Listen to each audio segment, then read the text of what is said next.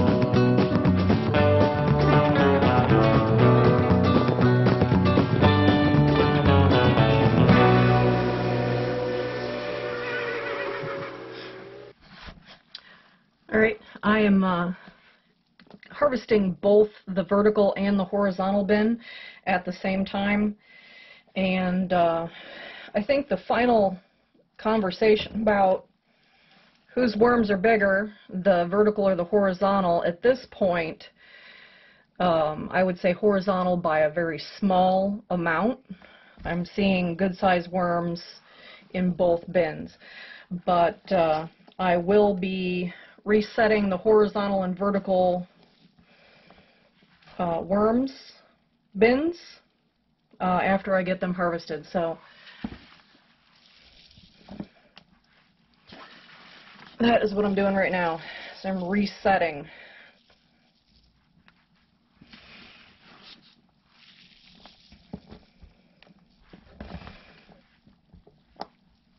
As an aside, I do think that the springtails are better, but the moisture is still, it's like peanut butter. So the bin does have to get reset. I'll leave the super wet portion with the baby worms and the cocoons, and I'll let that ride. There should be enough food left in there to allow them to have something to eat. But right now my goal is to get them out of this super wet. So this is what I mean. This was in the horizontal bin. That's a pretty good sized worm there.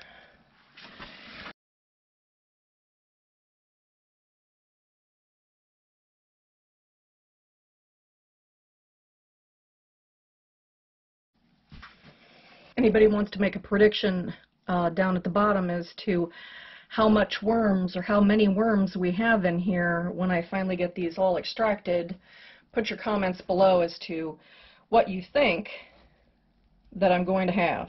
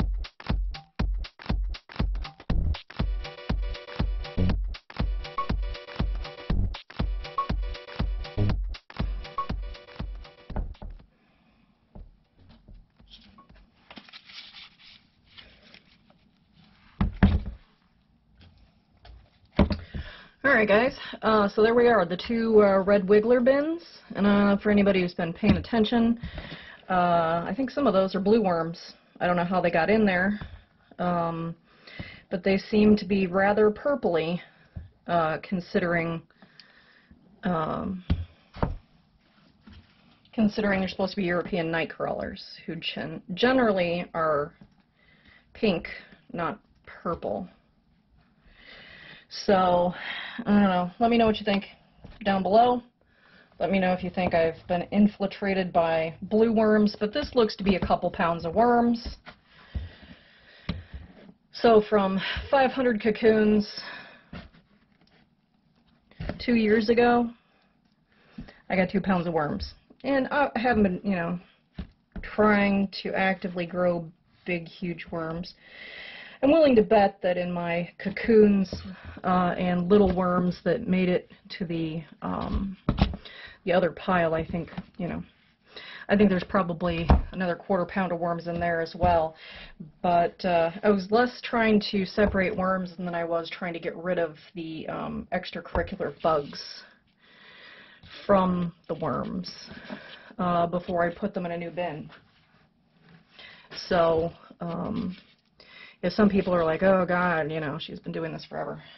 It's like I said, it's more to get rid of the springtails and the mites than it is to separate worm from casting at this point. I just want to start my new bins off as good as possible. So this one's going to require a little bit more work, but I do have a new bin ready. So let me go ahead and move that over. Alrighty, so this bin has been sitting here waiting for these worms to get going, God, for probably like 2 months now. I've had this in progress. Started off with normal bedding, did put a little food in there. So let's release the worms.